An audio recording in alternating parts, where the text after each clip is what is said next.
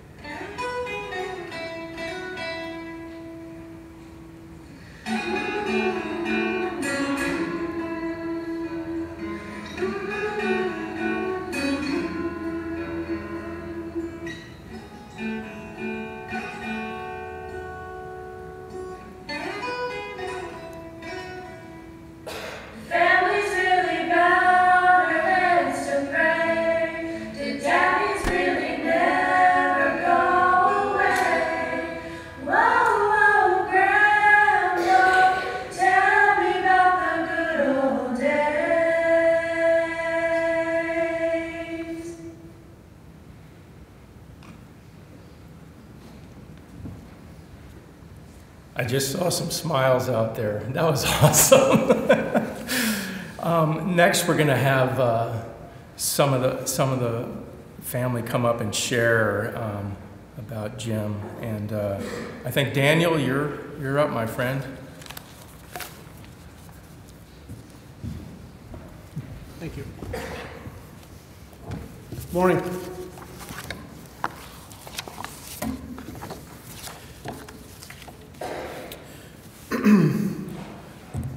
Family, friend, and shipmates, thank you for taking the time to come here today as we celebrate the life of my father, a husband, grandfather, friend, and shipmate. So I'll begin at the beginning. Dad was born in St. Louis, Missouri, and after a few years, the family moved to a town, St. Clair, Missouri, population 1,400.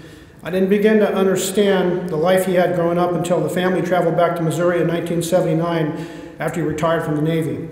In my youth, he talked about Indian Creek, Merrimack and Burbus Rivers, Old Iron Bridge, a house on K Road and Shady Street, and a Piney Bluff Elementary, the one-room schoolhouse he attended, so I was intrigued. He took us by the house on Shady Street, maybe it was K Road, and I asked him, does that look like the house that you grew up in, Dad? And he answered, yes, except for this house has a new roof and we had a tin roof. And the siding was new and we had bare walls and no insulation.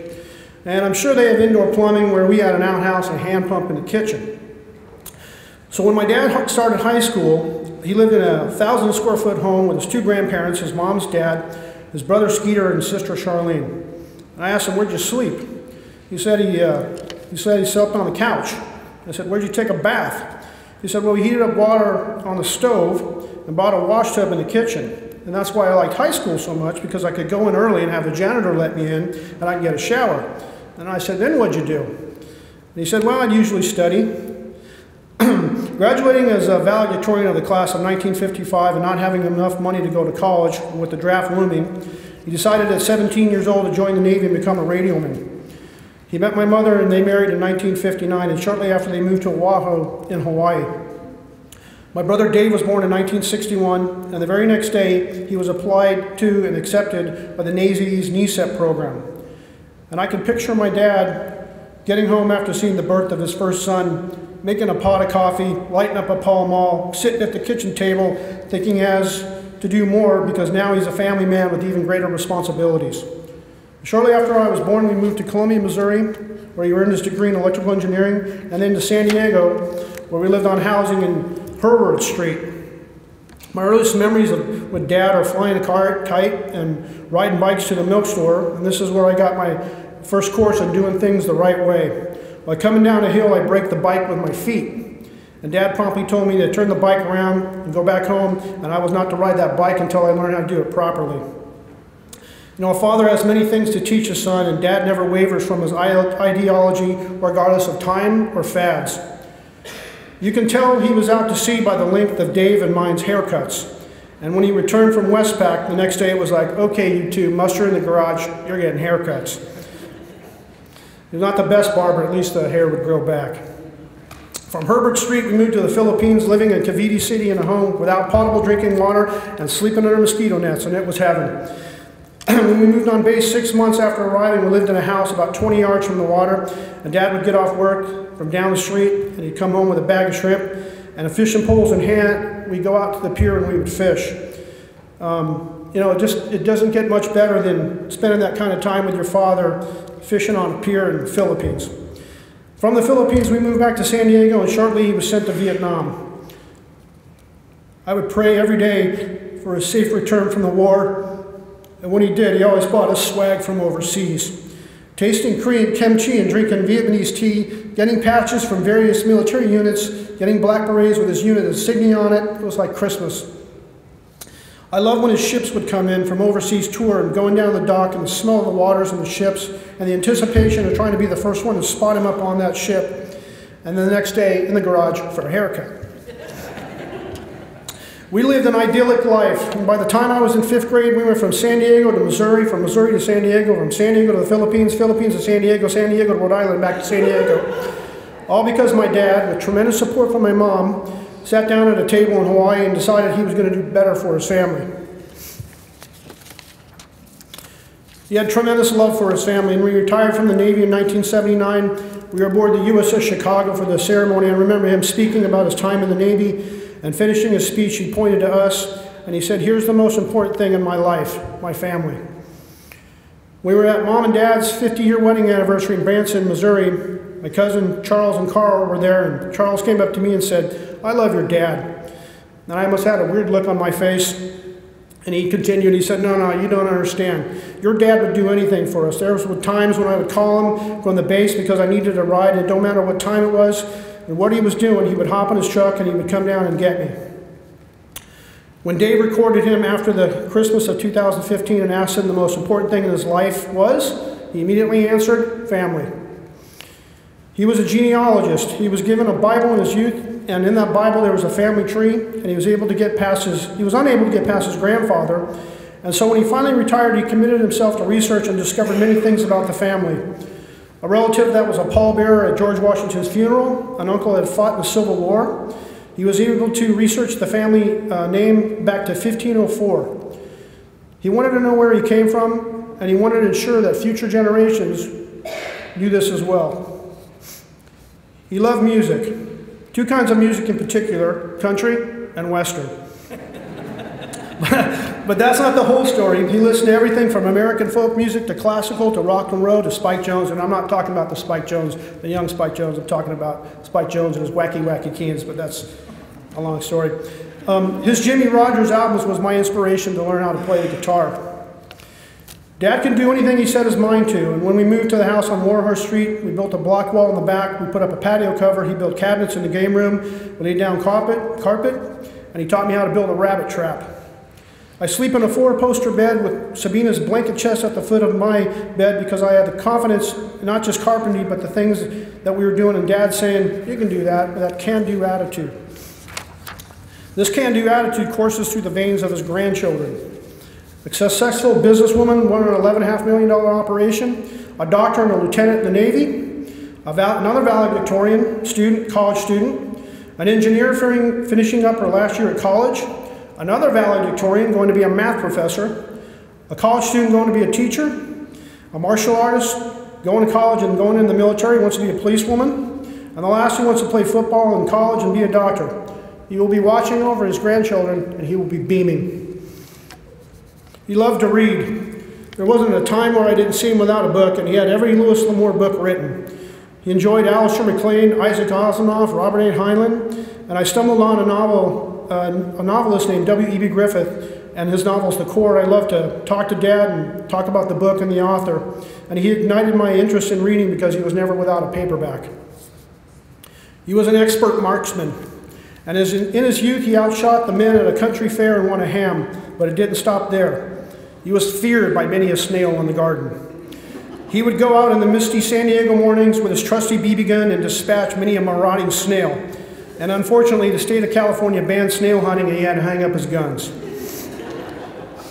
Dad loved to talk politics, and it was cool to ask his opinion about politics and politicians, and even ask about the events and get a military man's perspective.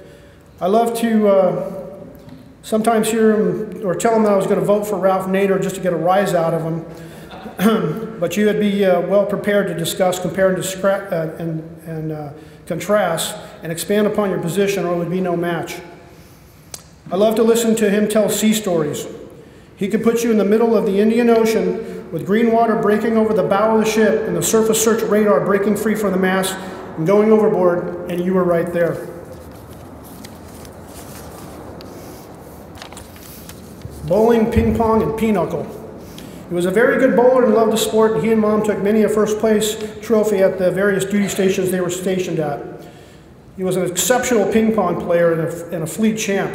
And when the family came up to Reno in 2004, I set up my ping pong table in the garage thinking at last I'm going to beat him, because I never beat him. He's in his late 6th season. We're at altitude, right? Wasn't even close. I don't even think he broke a sweat. Now to pinochle. When Sabina and I would plan a trip to San Diego, the first thing on our list to do was get in as many pinochle games as we could. Drinking coffee and playing Navy double-deck pinochle and listening to Sabina ask Dad what Trump was and my father responding 3 bumps was hysterical. Now Dad would keep score, and from time to time he would announce a score that was obviously wrong to see who was paying attention, and Sabina Mom would always catch him, and his mischievousness would send him into fits of laughter. He was a tremendous figure of authority. Dad had 2 rules to live by. 1, no lying. And number 2, you don't do anything you know you're not supposed to do, or as he would say, direct disobedience of lawful orders. He commanded and demanded respect, and growing up, if you didn't give it to him, he was fearsome. He was the oracle of wisdom. He didn't necessarily give you advice on what to do, but he would always help you understand your position so you can make great choices. He would say, life is tough. It's tougher if you're stupid. Make good choices and don't sweat the small stuff and keep on trucking. Dad won't be known to the world as Einstein or Van Gogh or Frank Lloyd Wright, but to us, he was equally great. He was the oracle of wisdom. And while we will miss him terribly, he leaves behind a masterpiece of memories that we'll all enjoy and revel in. To quote his pulmonologist, he was brilliant. Now in the naval tradition, as we bid farewell to his final resting spot, I'm inspired to say, single up all lines and prepare to get underway. We wish you fair winds and following seas. I love you, Dad.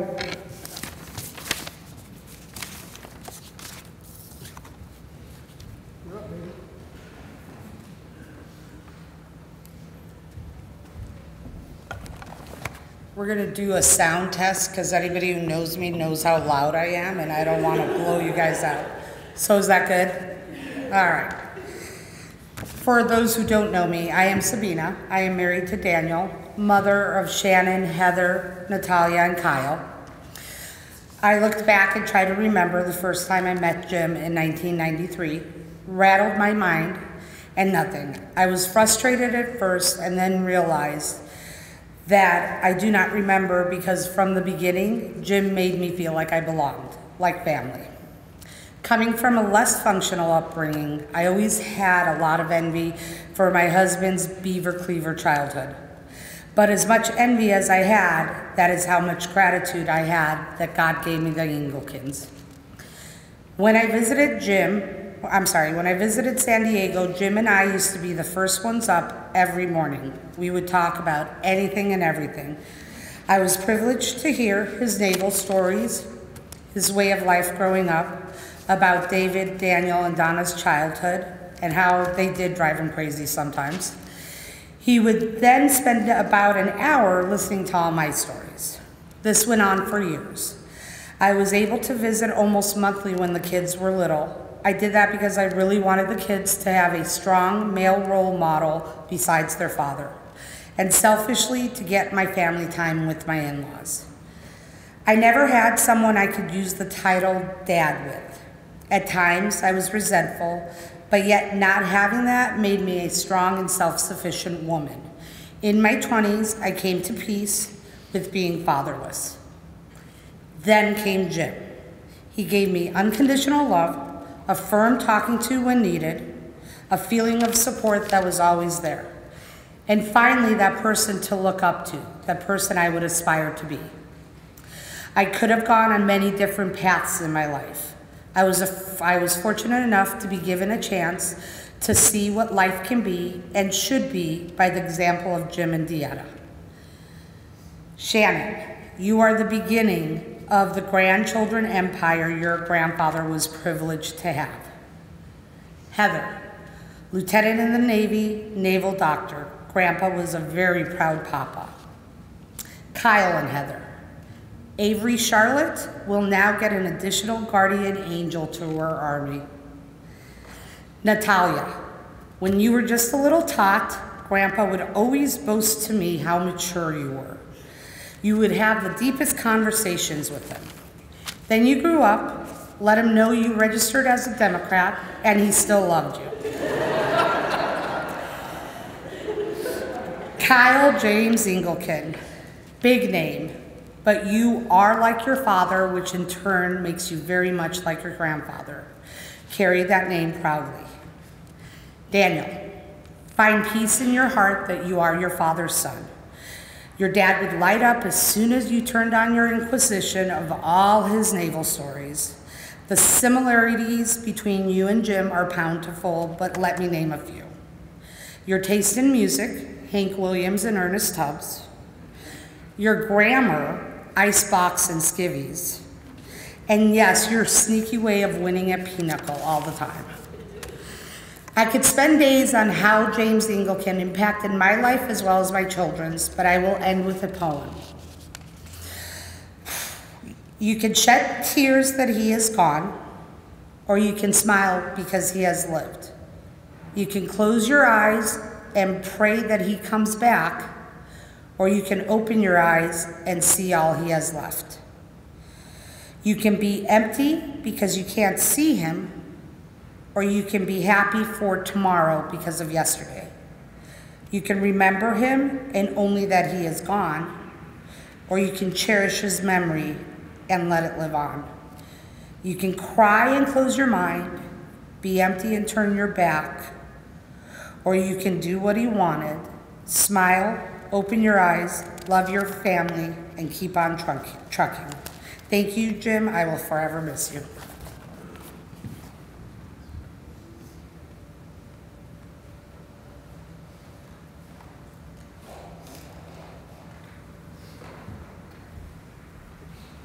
Good morning, everyone. I'm Staley Myers.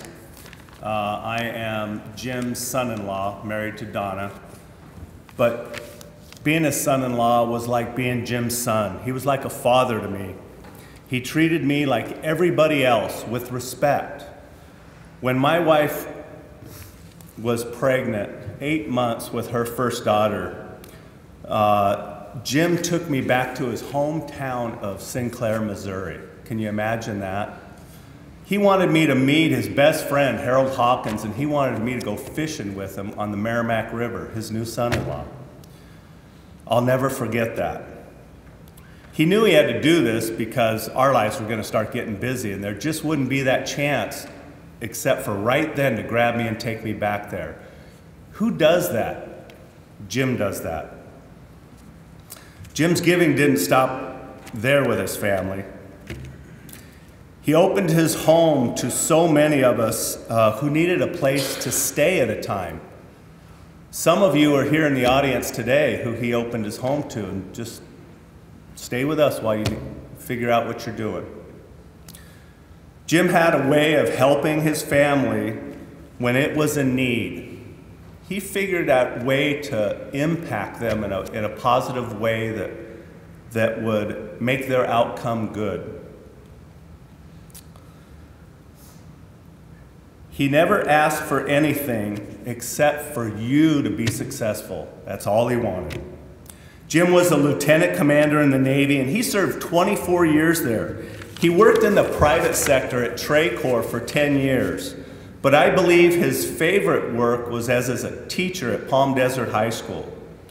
His passion for teaching young people and seeing them succeed was his reward. Jim was a husband, a father, a grandfather, a shipmate, a friend, and a teacher. But most of all, Jim was a great example on how to live life.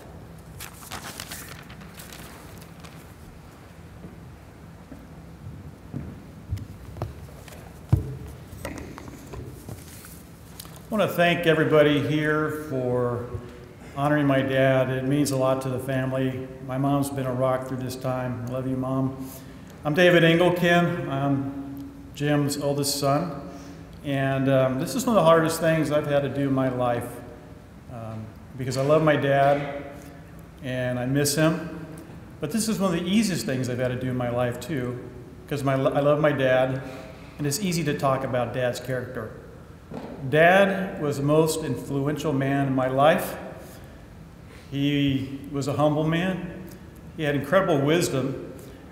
I would call him weekly. I'd call Mom, living in Colorado, just to keep in touch, and just talk about all kinds of things. Talk about life. How are the kids doing? How's Brittany? How's Sean doing? And Dad would always have words of wisdom, and to the point where, why didn't I think of that? And I mean, it got to the point later in life. I thought my dad would be a great president one day. Because he's got some common sense. And I don't know what his IQ was. He graduated valedictorian. There's a scripture about Jesus that said the people were amazed at Jesus because he did everything well. And my dad didn't walk on water. You know, he wasn't Jesus, but he did everything well. In raising the family, we knew that he had unconditional love for us, excellent discipline.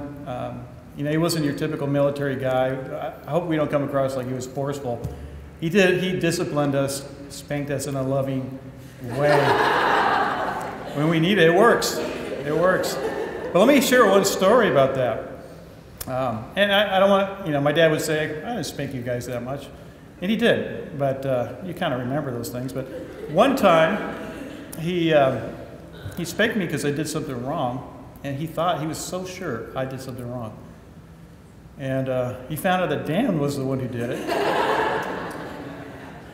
And I'm in the bathroom, and Dad walks up, and he's got the belt in his hand, and he says, spank me. Because he felt so bad that he had spanked me for something I didn't do. And, you know, things like that, I wasn't going to spank my dad. That was enough, you know. I knew, he knew, and we were so close, and it didn't matter at that point. We had a wonderful, stable family. And my dad was a rock to so many of you, and it brought me great joy how he helped a lot of people. There's a scripture in Philippians 2 that reminds me a lot about my dad. 2:3, it says, do nothing out of selfish ambition or vain conceit. Rather, in humility, value others above yourselves, not looking to your own interests, but to the interests of others. And a lot of us are here because my dad had interest in everybody here. You know, he was kind of a good old boy from Missouri, but he also was a city slicker from San Diego. And he loved to help people. He was kind of that quiet giant. He wouldn't talk about it. He'd just do it. And a lot of us are here because of his influence and how he's helped so many family members to have stability. Some of the warm memories I have as far as his naval career is coming back from the sea and being at the Navy Pier and just looking at all the guys in white, all the sailors and the officers on the ship and trying to find Dad. Oh, there's Dad, you know, and just getting so excited that my dad's back in town because you really missed him. You know, having the sign, welcome home, Dad, you know, it was just exciting times as a kid. And then when we moved to the Philippines, we were there when we were 7 to 9 years old. Dan was 68 years old. The military didn't have housing initially, and so we lived off the military base for about 6 months, where they burned trash across the street, and we were bused to school. So you've got 2 kids from the United States. They're not used to this foreign country. And the first day at school, we were dropped off at the cemetery, and then we were walking to find our house, and we got lost. Now, when you're a 6-year-old and a 7-year-old, 2 towheads in the Philippine Islands, you kind of stand out. And I just remember thinking, Dan, we'll get out of here, you know. And so we're walking around, looking around, and you know, imagine. It kind of reminds me of if you know the parable of the prodigal son. You ever felt like being lost? When you're in a foreign country, you don't know anybody, you are lost. Well, what happened was we were walking down this road, and this Filipino man was in his garage, and he saw Dan and I, and he said, "Are you guys okay? Are you lost?" And bottom line, he had a military sticker, and he drove us on base, and my dad was there to greet us. And I tell you, just to see Dad, it was just so awesome. Yeah, great memories. I mean, my dad, you know, we mentioned how he was a valedictorian. He got his MBA. He did well as an officer. One time when I was in his office, he just had all these piles of letters from students. And here's when he was a teacher at Palm Desert High School for 10 years.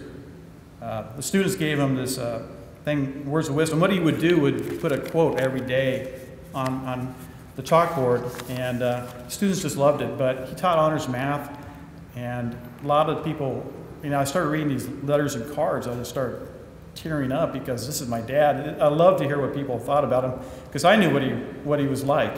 You know, he was a great example and great influence on a lot of people.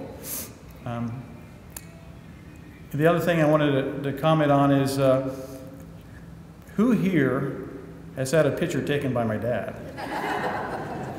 Okay. His middle name could have been Paparazzi. I was working on the slideshow for the reception today, and if it wasn't for Dad's pictures, I don't know if I'd have material, but just kidding. But Dad, we'd be sitting in Mom and Dad's family room, and a bunch of us as, family members sitting around just talking, and Dad would be sitting on the chair going like this, and then, Dad, why are you taking pictures? We're eating, he would say, well, you might not like it now, but later on you will. And now we can look back at his pictures that he took, and we can all say we're grateful that Dad took pictures because it's great to have memories, and I'll never forget who he was. I think you all know that Dad has COPD, and he smoked for many years. And back then when education wasn't that great, I know he said he wished he would have never smoked. He quit many, many years ago, and he had a regimen of doing the treadmill for 4 or 5 days a week. And I know that allowed him to live longer. But I just want to give you a little bit of sense of how the family pulled together when Dad was at Sharp Hospital. And, when Friday I called him up, and he said he wasn't feeling very well.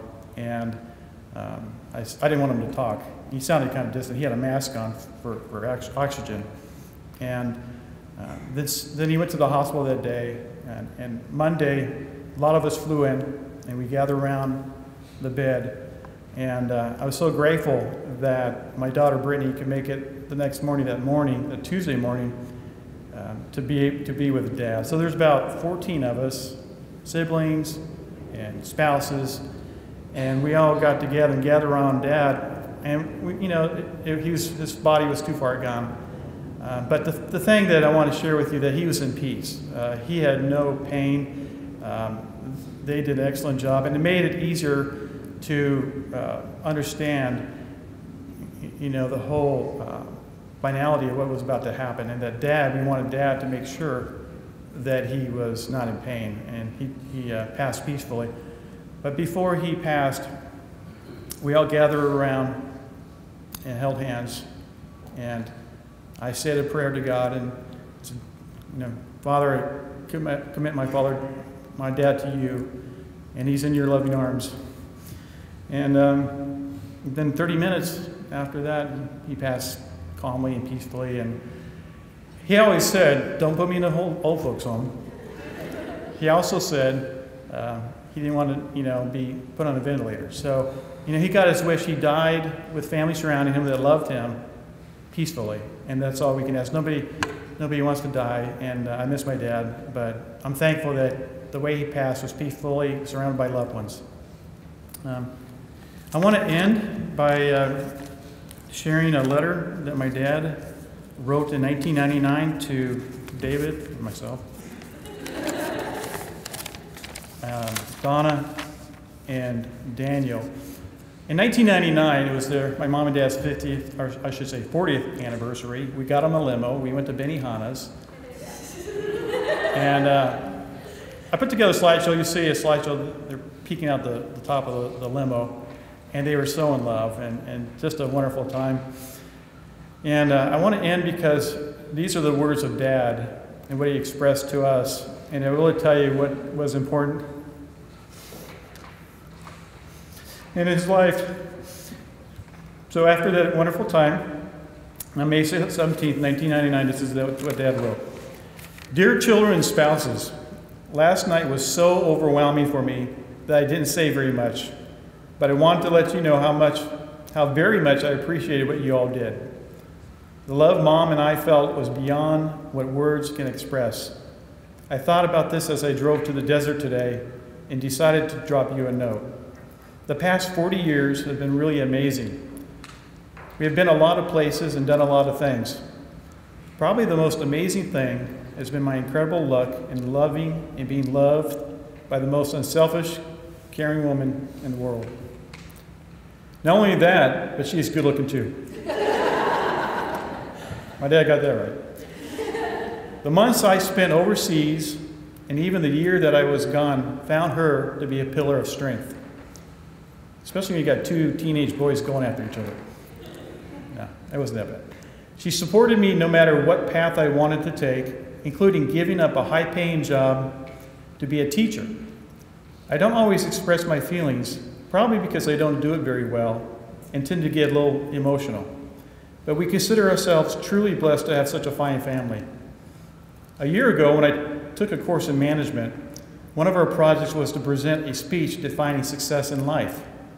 At that time, I said something to the effect that I would consider my life as having been a success if, as I grew older and my children had become adults, I could look at my children and be proud to say they are my children. It has nothing to do with financial success, awards won, or any materialistic things. It has only to do with personal integrity and the people they have become. My life has been abundantly successful. Thanks. Love, Dad. And I just want to end in saying, he would say the same thing about all the grandkids. This was, a long time ago, 16 years ago. And that's how he felt. He loved us dearly, and I want to end with my dad's words. Thank you. Chad Thompson is going to sing for us right now. He raised me up. Thank you, Chad.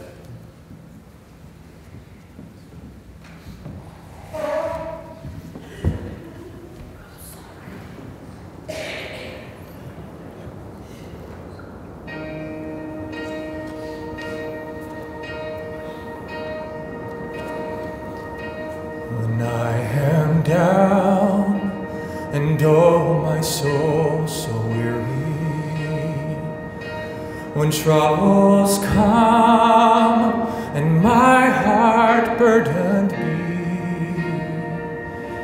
then I am still and wait here in the silence until you come and sit a while with me.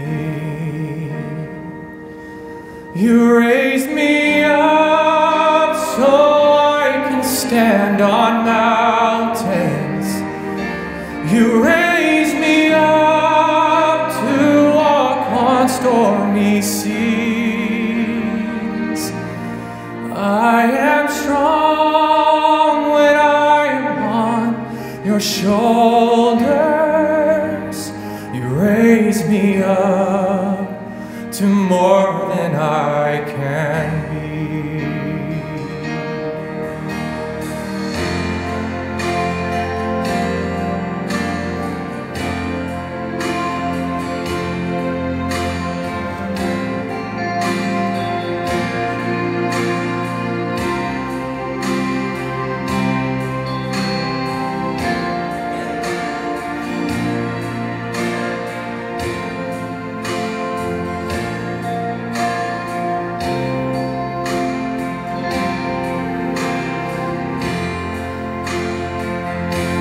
You raise me up so I can stand on mountains. You raise me up to walk on stormy seas. I am strong when I am on your shoulders. You raise me up to more than I can be.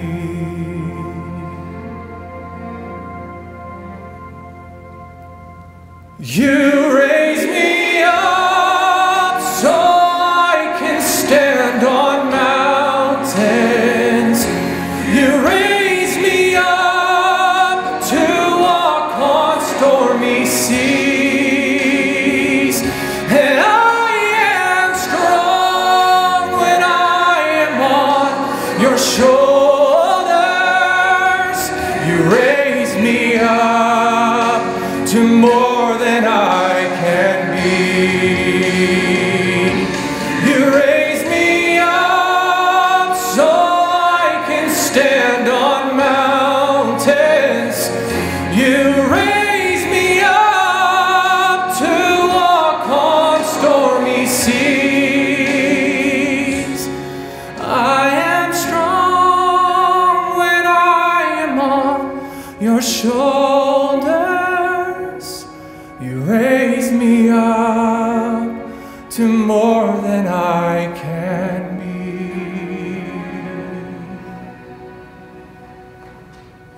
be. You raise me up to more than I can be.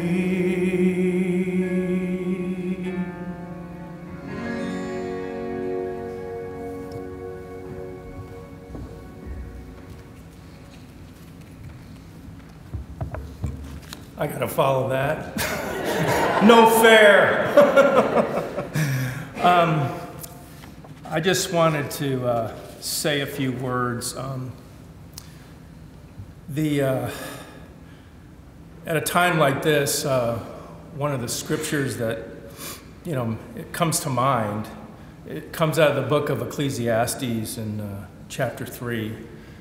And Ecclesiastes was written by Solomon, and he is allegedly the wisest man that ever lived. And so I'm going to read some of this. The interesting thing, too, is that this has been put into a songs, like Turn, Turn, Turn. You've heard this. It was written by Pete Seeger, and the Byrds sang it back in the day. And it goes something like this. There's a time for everything and every season for every activity under the heavens. A time to be born and a time to die. A time to plant and a time to uproot. A time to kill and a time to heal. A time to tear down and a time to build. A time to weep and a time to laugh. A time to mourn and a time to dance. A time to scatter stones and a time to gather them. A time to embrace and a time to refrain from embracing. A time to search and a time to give up. A time to keep and a time to throw away. A time to tear and a time to mend. A time to be silent and a time to speak. A time to love and a time to hate. A time for war and a time for peace. What do workers gain from the toil? I have seen the burden God has laid on the human race. He has made everything beautiful in its time. He has also set eternity in the human heart, yet no one can fathom what God has done from beginning to end. I know that there is nothing better for people than to be happy and to do good while they live. Solomon wrote this near the end of his life. When he was a young man, it says in 1 Kings that, Solomon was about to become king after David passed away. And he said, in his prayer, he prays, "So give your servant a discerning heart to govern your people and to distinguish between right and wrong. For who is able to govern this great people of yours?" The Lord was pleased with Solomon because of what Solomon's request was centered on. "I'll give you a wise and discerning heart. Moreover, I will give you both wealth and honor." You see, Solomon was, he didn't ask for riches for himself. He wanted to be wise so he could lead people. And, there's a selflessness in that. And the impression I get from meeting Dee and the family and knowing Dave is that Jim was also selfless and extremely wise. We heard about his career. Actually, he had 3 careers. He had his Navy career, and it didn't start out easy. It said he enlisted in the Navy because he didn't have enough money to go to school, but he was the valedictorian of his class, so obviously he was smart. So he starts out as an enlisted man, and then he advanced rapidly in his rate, And then he was selected to go into the Navy Enlisted Scientific Education Program, NESEP. And that's extremely competitive. I was in the Navy, and I know that. And so after going through his studies in Missouri, he gets a degree in electrical engineering. He goes on to OCS and receives his commission in 1966. Oh, by the way, just in time for Vietnam, where he served with distinction. If you read an account, you can see all the medals and stuff that he won there. Jim retires from the Navy in 1979 at the rank of lieutenant commander. But then he goes on and has 2 10-year careers. It's interesting. Jim was a program manager for Traeger and then became a high school math teacher. That's amazing to me, at Palm Desert High School from 1989 to 99. You know, it's interesting. He pursued education for himself, earning a Bachelor's of Science in Electrical Engineering and then an MBA while still in the Navy. But then he goes on and becomes not just, he was educated, then he becomes an educator, which is just amazing to me. And, he was a high school math teacher. He gave of himself and had a profound influence on his students.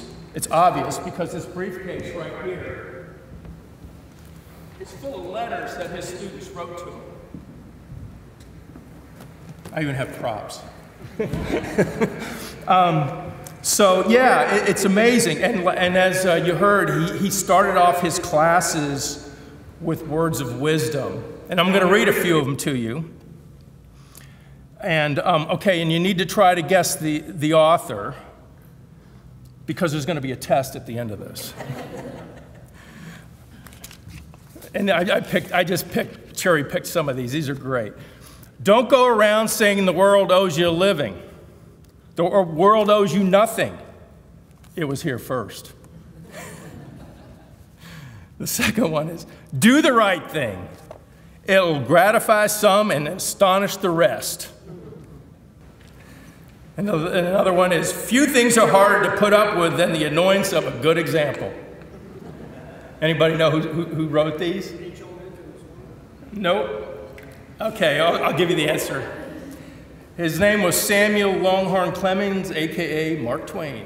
3 of them were from Mark Twain. I love Mark Twain, so except for, fewer things are hard to put up with than the annoyance of a good example. And Jim was a great example, obviously. He was a positive influence on his students. Like I said, there was a bunch of letters that his students wrote to him. And actually, I have some of them here. I'm going to read a couple of them to you. You know, it's like, where is that one? Did I lose it?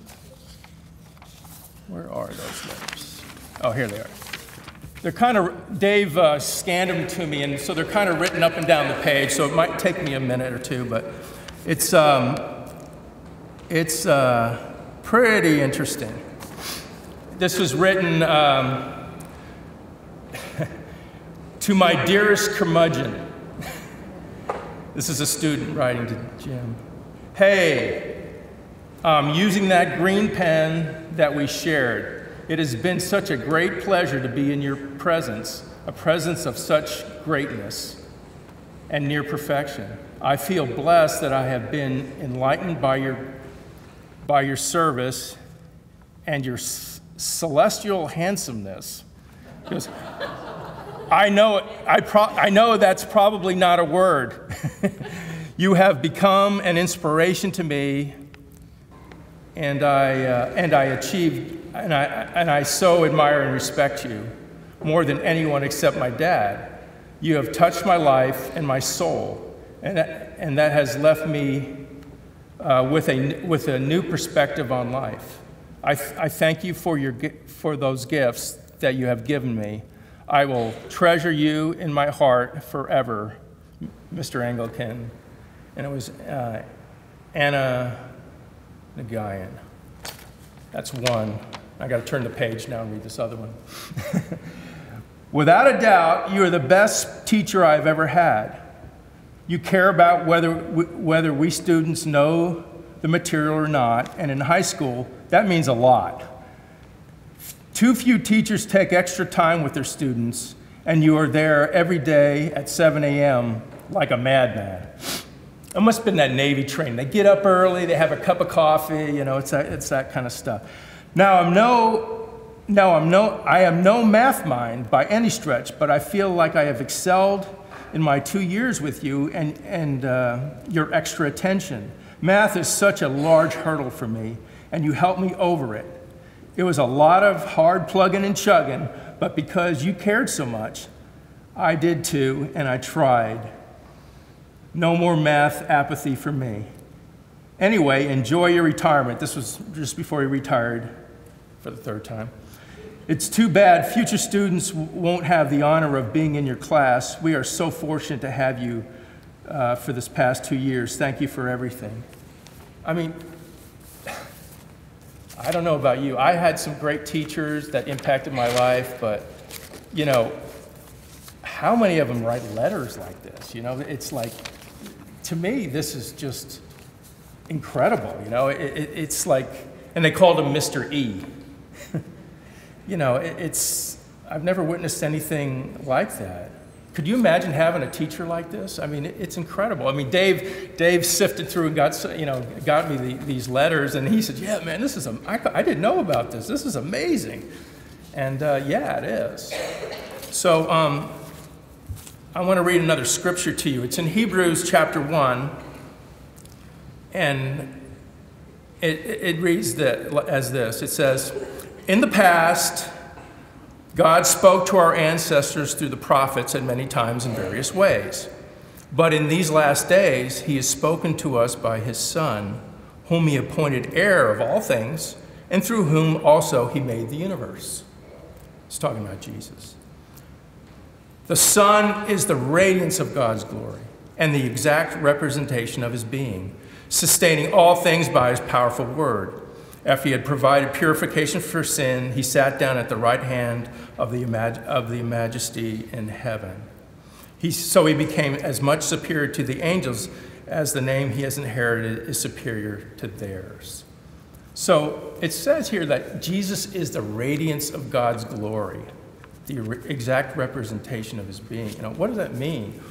Well, if you think about like the moon, where does the moon get its light from? It gets its light from the sun. The sun actually illuminates the moon, and we see that radiance, right? And so is Jesus. Jesus was the radiance of God's glory. You know, God, you know, made Jesus who he was. Jesus was there from all time. Jesus' life illuminated God. And so, but likewise, think about this. Likewise, we see the radiance of Jim's life in you guys. You know, we heard a lot of these stories. You know, the family members all, you know, just Jim put himself into you guys, and it shows. You know, you guys are amazing. You know, and what an incredible family. I mean, I just see it. You know, again, the students. I mean, obviously, Jim put himself into his students because, I mean, kids don't write letters. High school kids don't do this kind of thing unless they're impacted. And he was, you know, Jim impacted people. So, you know, as we think through this all, you know, this is a time of reflection, honor, yeah, and sadness. You know, it's sad. But we have the privilege to honor Jim's life. You know, he will be sorely missed. I mean, his folksy wisdom, his love for family, his love for his students, it rings through so clear. And, you know, so today, you know, is the time we get to honor Jim and embrace the family. And I just thank you all. This is just amazing, and it's good and right, and it's pretty awesome, actually. Thanks. Kyle.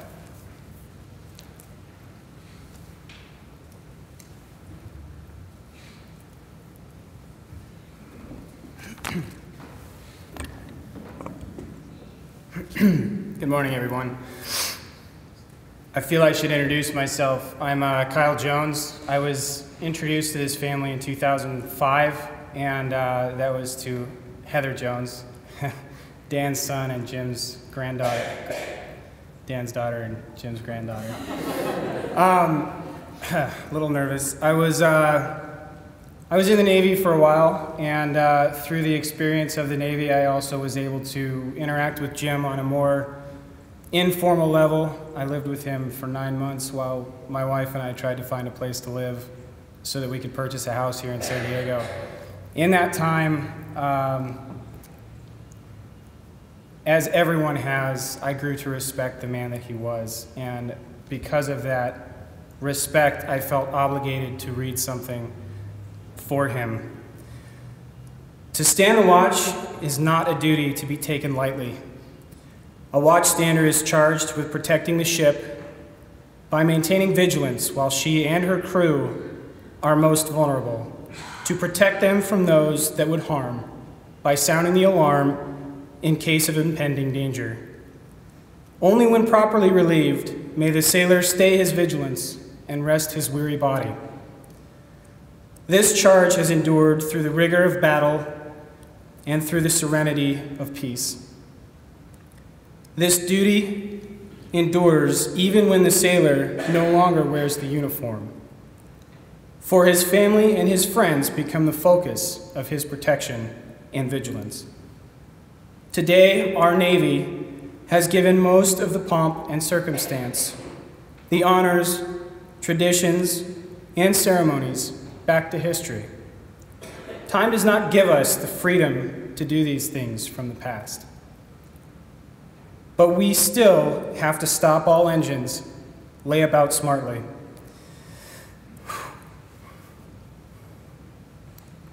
And drop anchor to pay homage to one of our shipmates going ashore.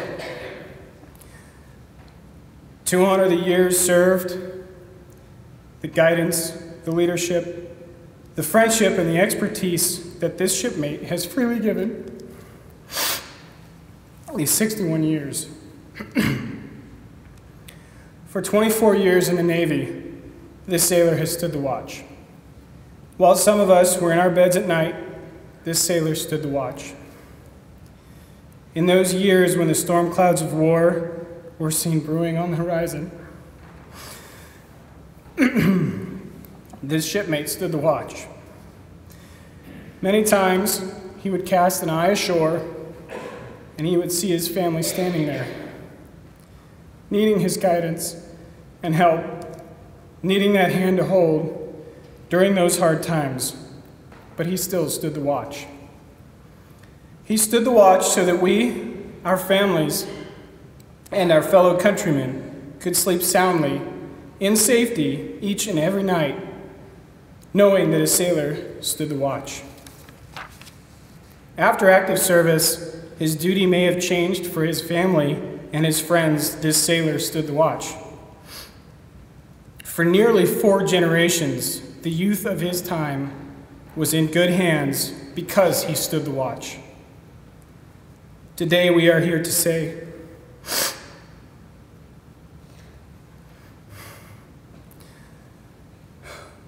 shipmate, the watch stands relieved.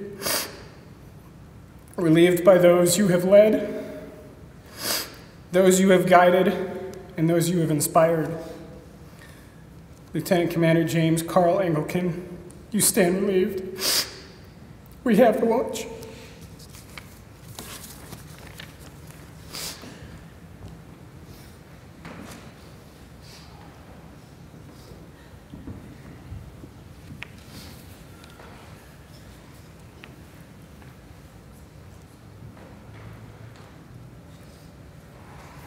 Okay, we're going to close out the service here in just a minute.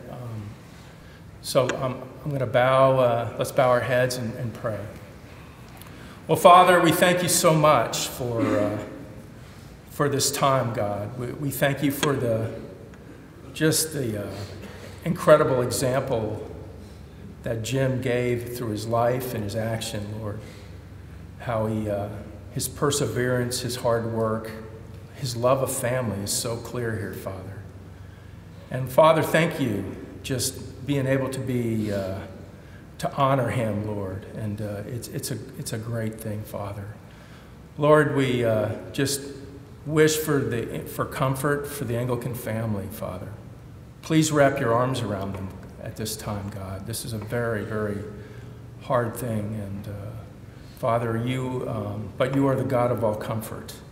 And so I pray that you will comfort the Engelken family. Lord, thank you so much to be able to come together like this and honor Jim. We love you. We thank you. We pray in Jesus' precious name. Amen.